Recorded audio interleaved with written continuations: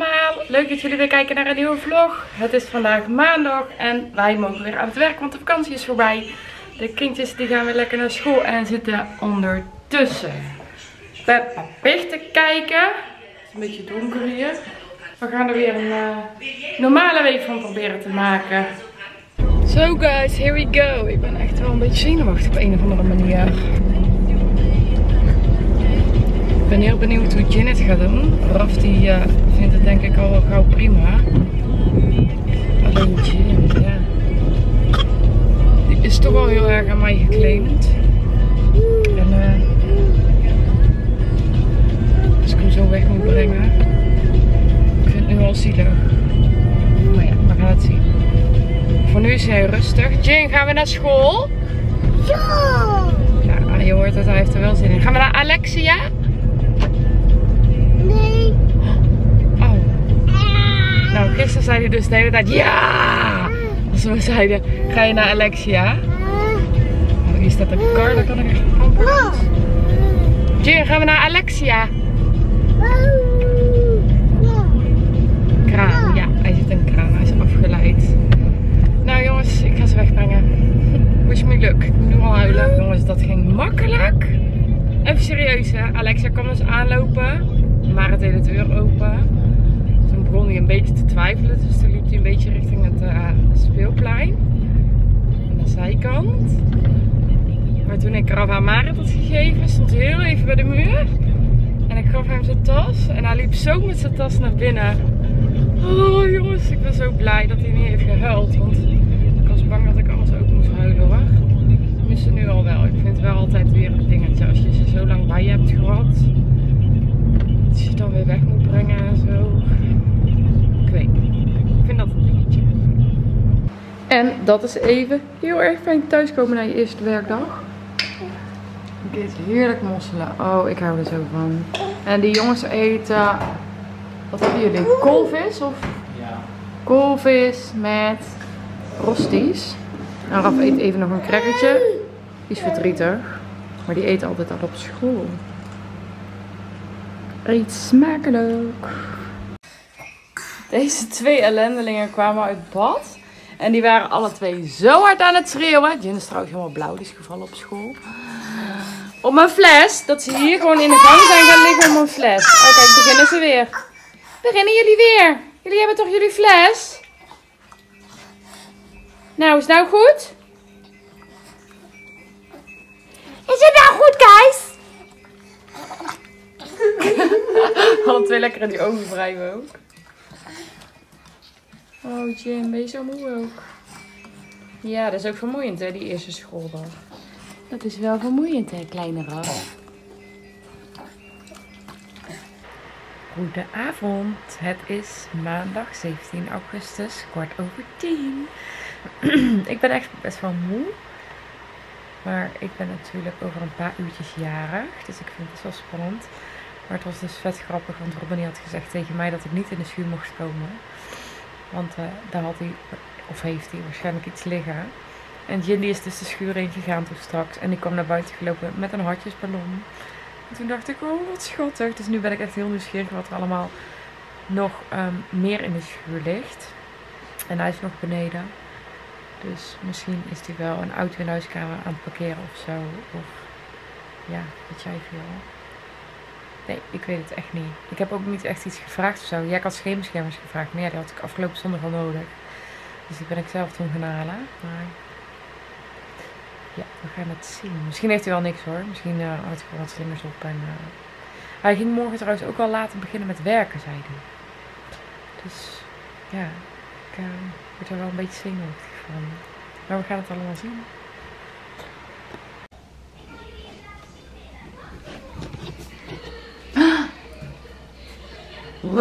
Wowie! Happy birthday to me. Happy birthday to me. Happy birthday, dear mama. Nee? Hallo. Wat leuk.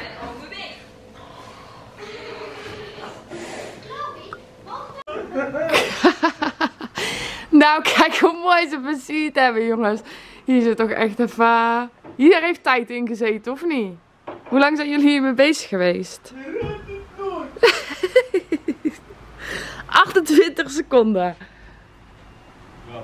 Zijn jullie hiermee bezig geweest? Nee, meer. Oh. Waarom moet ik krapje nog pakken? Ja, ik vind het helemaal leuk. Zo, de birthday girl mag naar huis. Het is 5:05. En mijn moeder komt vanavond een bakje doen. Zo noemen ze dat. Maar ik ga nu dus wijn halen. Want die was opgegaan in de vakantie. Ik heb alleen nog maar zoete wijn staan. Dus ik ga even droge wijn halen. Nog even andere lekkere dingen scoren. En ik zou hem eigenlijk niet vieren mijn verjaardag. Maar er komen vanavond toch wat mensen. Dus dan ga ik toch eventjes wat boodschapjes scoren. En dan ga ik de jongens halen. Dan ben ik lekker op tijd thuis. Ik mocht eerder gaan. Dat is super fijn. Ik ben vanmiddag lekker wezen lunchen bij Van der Valk. Samen met mijn werkgever en zijn vrouw. En dat was echt super lekker. Daarna nog lekker op het terras gezeten in de zon. Een koffietje gedronken. Het was echt eigenlijk allemaal helemaal fijn vandaag. En ik heb al de hele dag trouwens zo'n raar zenuwachtig gevoel in mijn buik. Het slaat echt helemaal nergens op. Alsof ik 12 ben en jarig word of zo. Ik weet ook niet waar het vandaan komt. Maar goed. Ik was natuurlijk een maand niet zenuwachtig voor mijn verjaardag. Maar vandaag heb ik al de hele dag dat zenuwachtige gevoel. En ik zou niet weten waar het vandaan komt. Ik ben een beetje bijzonder, weet ik. Maar voor nu. Het is dus 5:05. Ik ben aan het autorijden. Het is eigenlijk lekker onverantwoord dat ik aan het vloggen ben. Maar hij staat gewoon netjes op het dashboard. En ik wilde jullie even vertellen wat ik ging doen. Dus ik rijd nu naar de winkel. Dan ga ik mijn kindjes halen. Dus die zijn ook wat vroeger thuis vandaag. En dan gaan we lekker eten. En mijn verjaardag vieren. Oh, ik heb het heet. Ik heb het bier en de wijn in de koelkast staan. Ik hoop dat ik het nog een beetje gekoeld krijg. En Robin had echt iets super liefs besteld. Een heerlijke taart voor vanavond. En hij is echt heel cute. Ik ga hem even laten zien. En here he is. Hoe leuk. Hij stelt hem niet echt lekker scherp volgens mij. Maar het is echt zo'n dripkaart. Taart. En ik heb er al helemaal zin in. Jim mag hem nog niet zien, want dan gaat hij niet meer eten. Die chillt hem even. En wat eet je als je jarig bent? Nachos. Yummy, yummy. Eet smakelijk. Goedemorgen. Het is vandaag woensdag 11:30. En ik ben best wel een beetje moe van gisteren. Ik ben natuurlijk ook weer een jaartje ouder geworden. En Jin die is wakker geworden om 10 uur en Raf om 8:45, maar die ligt weer op bed. Die zit ook nog in zijn pyjamaatje. En wij zijn even lekker Peppa Pig aan het kijken en we chillen hem gewoon heel eventjes. Want ja, we zijn allemaal nog een beetje moe van gisteren. Het is wel heel gezellig. Familie is geweest, taartje gegeten, drankje gedronken en genoten vooral. En nu voel je toch wel dat je een dagje ouder bent geworden. Ik ben ondertussen een broodje aan het maken en kijk eens wie er is. Hi. Vriendje! Daar ben je weer. Bij mijn tante. En wat zijn we aan het maken, vriend? Volgens mij heb ik hem... Oh nee, hij loopt nog zo. Hij loopt nog, je moet hem niet aankomen. Kijk, wij zijn broodjes aan het maken. En ik ben hier ook met Raf. Raf is hier ook. Heel voorzichtig doe ik even, want de camera mag niet kapot gaan. Dat zit op jouw iPad. En op mijn iPad is Raf aan het spelen. Raf. En Wie was er gisteren jarig? tante Rosanne. Vandaag heb ik ook nog een keertje bij hun zijn. Maar ik weet niet waar die andere is. Maar die ligt boven te slapen. En ik geef jullie weer even terug aan tante Rosanne. Ben je klaar? Want ik weet eigenlijk niet Oh. Nou, ze weet niks meer te vertellen. Maar we zijn lekker een broodje aan het maken, Fien. We zijn knakworstjes in bladerdeeg aan het maken. En die gaan we daar ook lekker opeten. Die slaapt nu, het is 1:50 en die lag om 11:15 bel je tante, toch? Ja. Ze lag om 11:15 op bed. En toen kwam Fien om 12:00 en toen werd er af om 11:15 wakker. Dus chaos. Maar we gaan zo lekker broodje eten. En als Jin nog niet wakker is, dan kan Jin straks eten, toch? Het is vandaag woensdag. Woensdagochtend is het? Ja. Dus dat, we gaan wachten tot de broodjes klaar zijn. Onze broodjes zijn klaar en die gaan we nu lekker opsmullen. Er liggen er nog 3 in de airfryer. Want ze passen er niet allemaal in. Eet smakelijk! Goedemorgen, het is donderdagochtend. En wij mogen weer een dagje gaan werken. En deze twee zitten dus de boel echt al op stel te zetten. Jim, wat liep je allemaal te schreeuwen al? Gaan we zo naar school? Gaan we zo naar school? Hallo? Ik krijg nooit contact met die jongen als ik aan het filmen ben. Dat is echt bizar hoor. En deze. Die van Teddy, ja. Hieraf. Ga jij in het schooltje? Oh, Jin heeft hondering. Boom. Ja, ik ga mijn schoenen aandoen, want dit gaat zo meteen mis. Kom, doe die maar even in de mand. Even in de mand gaan we schoenen aandoen, want we gaan zo naar school. Ja, die is van Tabby. Doe maar in de mand. Doe maar niet in de mand. Goedemorgen, met een heel klein beetje zorgen. Jin is gisteren nog heel even naar het ziekenhuis gemoeten met zijn voetje. Die hebben ze opengesneden, want ik ben hier eerst naar de EBO op het voetbalveld gegaan en die raden me toch aan om naar het ziekenhuis te gaan. Dus die hebben ze opengesneden en helemaal schoongemaakt. En hij loopt gelukkig weer, hij zit wel in zijn verband. Ik heb wel zijn schoentje aangetrokken, maar hier zit een verbandje. Want we gaan zo lekker naar de dierentuin. Ik had het eerst eventjes afgewacht, want ik dacht ja, als hij echt niet lekker is en hij wil niet lopen, dan gaan we niet. Maar hij is eigenlijk alleen maar aan het rennen. Hij is nou wel een beetje moe.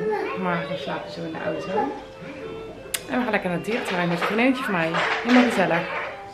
Wij zijn inmiddels aangekomen in Renen. En we gaan lekker naar binnen naar de dierentuin. We gaan eventjes Renen zoeken. Want het is heel erg druk. En ik weet niet waar ze gekeerd hebben. Maar dat gaat wel lukken, denk ik. Ja. Giraffe, hè? Mam, hier zijn ook maar je blijft wel bij mij dan. Hoor. We gaan een niet zebra. lopen. Mam, daar is een zebra. Weggaan? Wij staan in de rij bij de panda's, toch? Ja, bij de panda's. Maar naar de panda's kijk ik, Sam. Even legenaar. Nee. Oh, dat dacht ik. Chill, waar gaan we kijken? Boos. Gezellig. Gezellig, een dagje uit. Panda's.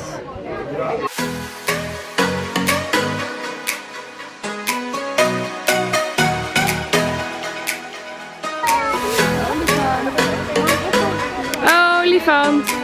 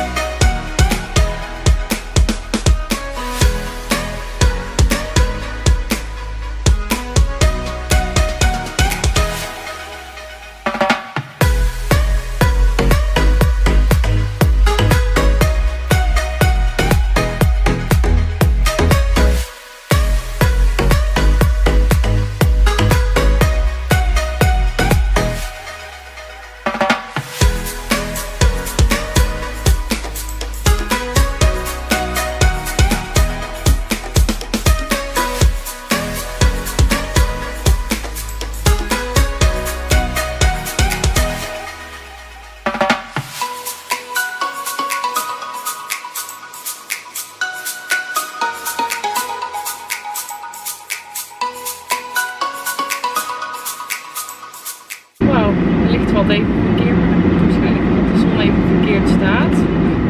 Maar ik zit onderweg naar huis. Ik zit onderweg in de auto naar huis. We hebben een hele heerlijke dag gehad in de dierentuin. Alleen Ginny was echt niet in zijn hum. Dus die heeft echt heel veel gekrijsd als hij zijn zin niet kreeg. Doodvermoeiend. En hij had natuurlijk geen middagdutje gedaan. En nu, ik weet niet of jullie hem kunnen zien. Maar hij valt dus echt bijna in slaap. En Raf heeft het daarentegen echt super goed gedaan. Want dat is meestal de chaosmaker. En die heeft het echt super goed gedaan. Terwijl hij ook echt maar in de kinderwagen een uurtje heeft geslapen. Wat ik nog even wilde vertellen trouwens. Oh, dit is ook vet handig. Het stoplicht staat op groen, maar hier staan dus allemaal mensen in de weg. Ik denk dat jullie wel tussen passen. Yes. Okay, ik weet de weg niet, maar ik volg gewoon heel eventjes het bordje Tiel. Er staat hier een auto in de fik. Oh my goodness. Het komt helemaal rook uit.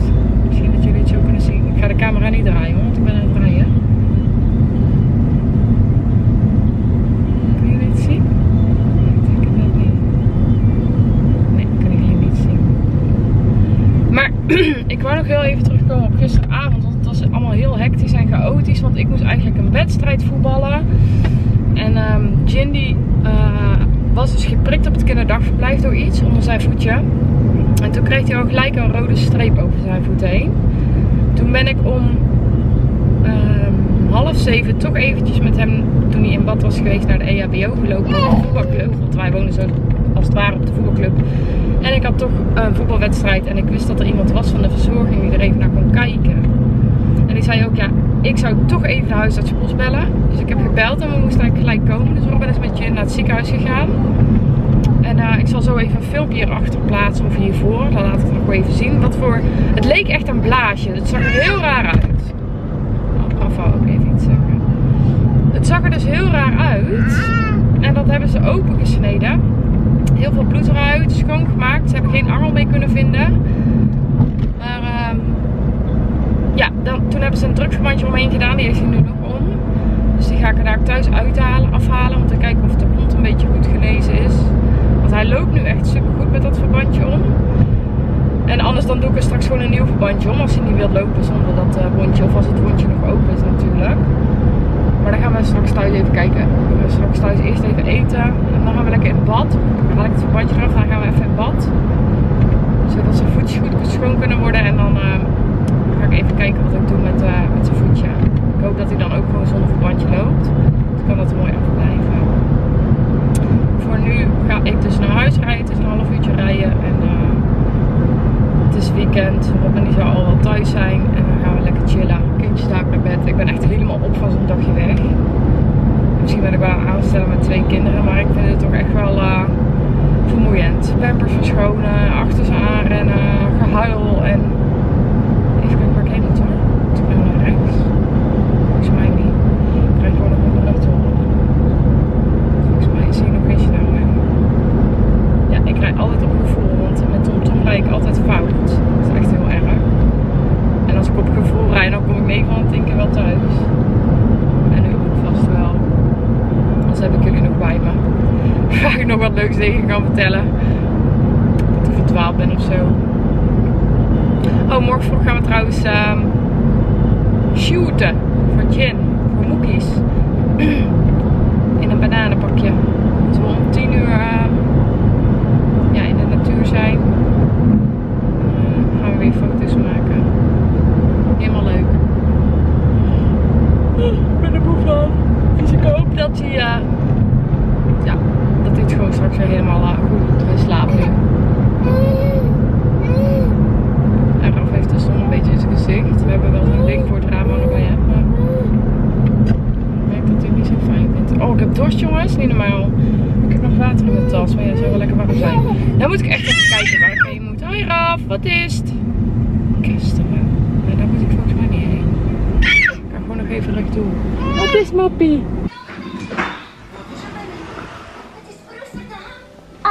Doet de auw? Jen, doet die auw? Jouw voetje? Oh jee. Het is zaterdagochtend en wij zitten in de auto onderweg naar het natuurgebied. Want we gaan weer mooie foto's maken. Voor Moekies met Jin. Je moet even opnieuw op de foto hè, van Moekies. Ze hebben namelijk een nieuw stofje. En er moet even foto's van gemaakt worden, dus dat gaan we nu doen.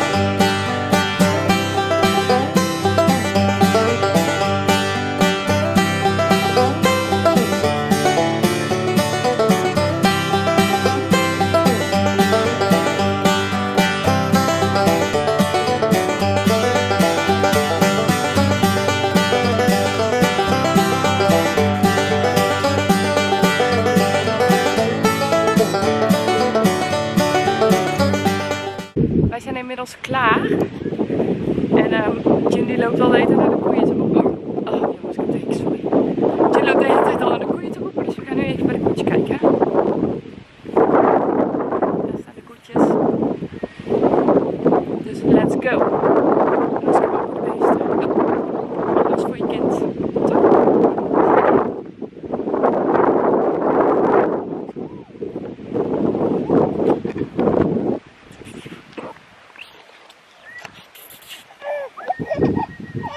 Ja, Raf vindt het ook eng. Zijn we bij de koetjes? Hoe doet de koe? Hoe doet de koe dan?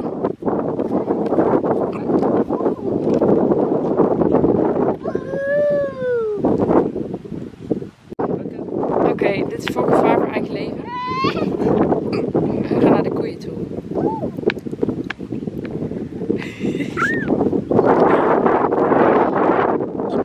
Ga maar naar de koe toe dan met papa. Moet ik de camera even pakken? Wat is het, schat? Vind je het eng? Vind je de koetjes eng? Nee toch? Nee toch? Lekker ding van mama hè? Oh, ga je kletsen? De opa van Jin die komt zo en van Raf. Die hebben ze nu 8 maandjes niet gezien, want die is in december vertrokken naar Singapore. En die komt nu op bezoek zo meteen. Dus ik ben heel benieuwd hoe ze gaan reageren. Want ze zien hem normaal eigenlijk alleen maar via de iPad. En dan bellen ze elke weekend met hem. Maar nu gaan ze hem dus in het echt ontmoeten. Dus ik ga daar ook even filmen hoe dat gaat. Ik ben heel benieuwd namelijk. Wie is daar? Wie komt daar aan? Jin. Oh, heb je al weggehoord? Is dat opa? Ja. Hallo. Hallo. Wie komt eraan? Hier is dat Jim. Hallo. Jim, ga eens kijken wie daar is. Jin, ga eens kijken. Ja. Is dat opa?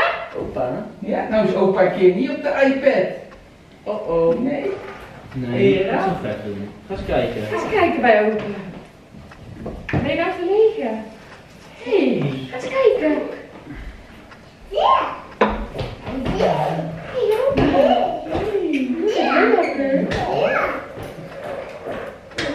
Jin, zeg eens mooi tegen opa. Hallo.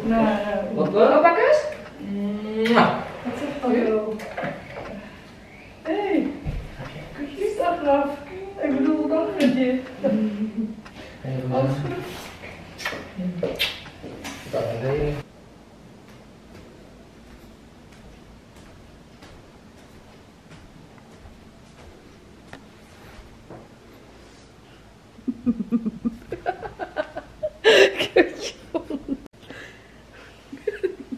Nou, dat is niet grappig. Nou is het lekkerste verpest. Hou op met dat filmen. Zondagochtend en ik moet dus gaan voetballen. Raf is het er niet mee eens. Hoor je dat? Zielig. Ik heb een vriendschappelijke wedstrijd onderling, dus ja, die gaan we nu spelen. ga snel, want ik vind het echt heel zielig. Het is inmiddels zondagavond, nou ja, 5:10. En wij gaan eventjes uit eten met de vader van Robin. Bij Kim's Kitchen in Salomon. Thuis gaan we eten, dus ik ben benieuwd of ik überhaupt wat lust. Ik zou gaan halen, maar ik weet dus niet wat ze daar allemaal hebben. Nee, Fania gaat mee eten, Jen. Nee, die is niet thuis. Je gaat mee eten. En ga jij ook lekker eten?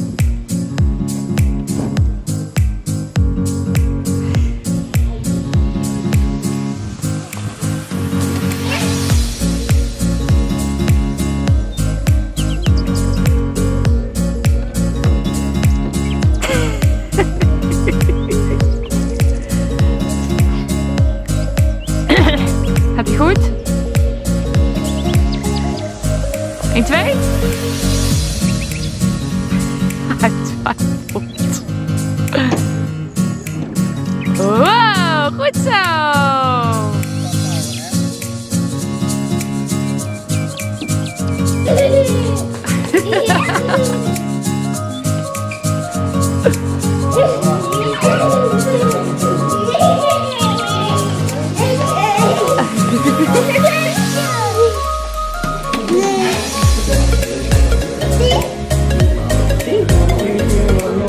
Oranje. Wauw. Bloem. Vogel. Nou guys, dat was hem weer. De vlog van deze week. Ja, ik kan het niet mooier maken dan dat het is. Ik zit hier op zondagavond om 11:10 even mijn vlog af te werken. Ik kom net uit de douche en ik ben echt helemaal kapot eigenlijk. Dus ik ga zo lekker snel naar bed en lekker slapen. Morgen weer een nieuwe dag. En daar gaan we er weer tegenaan. Ik wil jullie allemaal hartstikke bedanken voor het kijken. En vergeet niet te abonneren op ons kanaal. En vond je de video nou leuk? Doe even je duimpje omhoog. En tot volgende week.